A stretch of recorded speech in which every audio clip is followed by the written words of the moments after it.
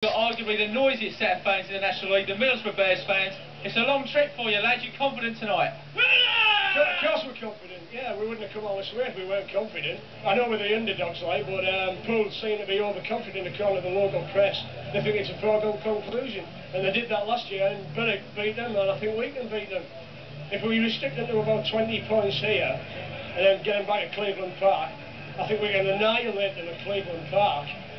Obviously you want to win tonight, but if you were to lose, is that what kind of target you're looking at? Oh, no, I think if we get 40 here, it'll be a moral victory for us because of the way Poole have been riding.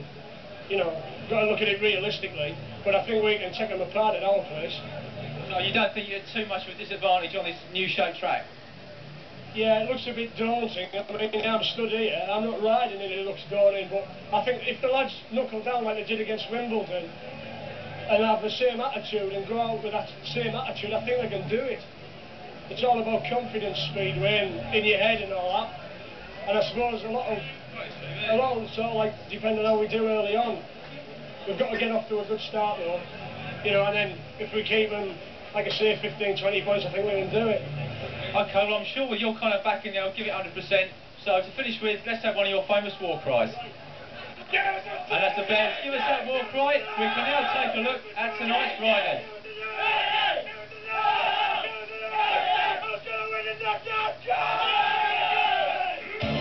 Starting with the Bears and with his liquid refreshment, it's their number one, Daz Sumner. They'll be looking for a few points from him tonight. Thanks a lot, Daz. Thanks very much.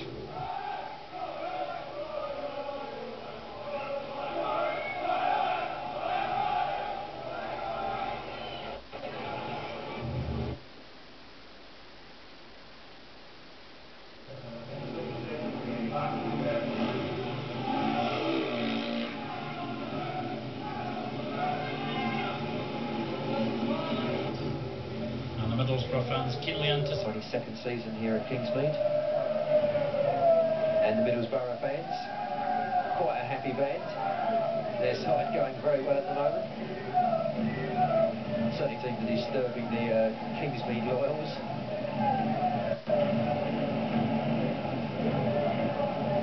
The follow-up then for heat number 4, it's Mike Speed with Canterbury on the inside in red.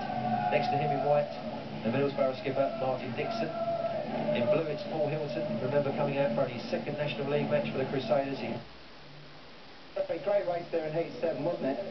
Yeah, I waited out the gate a bit, didn't really make a good start, and trying to pass one of their riders for a few laps, and finally got past him there. I had to go for it on the last lap, and I got past the other one as well. Mike Spink knows you guys as well, doesn't he? Yeah, he used to ride for Middlesbrough a couple of years ago. I think he's still a Middlesbrough rider anyway. Very close meeting tonight. How do you see it going? Should hopefully be able to go our way. Started off, I think it's all mainly on the gates because the stones on the track are like so big.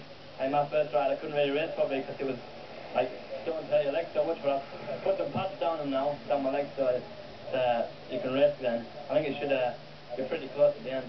I think you've had a few nasty injuries this season, but you always seem to be in the team. You don't seem to be out of action very long. I've had a few crashes, yeah. I had one at Poole, and then 2 days later I had a bad one at Middlesbrough as well, but they don't really, they're bad at the time, but they don't like now get broken out, hopefully.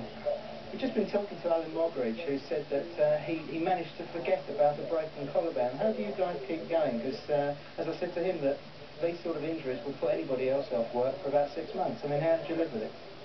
Well, I don't know really, when I brought mine, I went to see a specialist, and I was back racing in 2 weeks, but I don't know, I just seem to forget about it when you're racing. I think if you start thinking about the dangers when you're racing, that's when you start to crash. Well, great meeting in Prospect tonight. Thanks very much for talking to us, Gary. Thank you. The old-fashioned sort of mask. It's like the newfangled stuff. Bring it two-sided, boys. It's a long way to go yet. It's well past his bedtime, that one there, waving at it. Okay, this is heat number 7. Good to see so many people here. Bumper night tonight in the Middlesbrough Bears, so I think win or lose, it's a good night.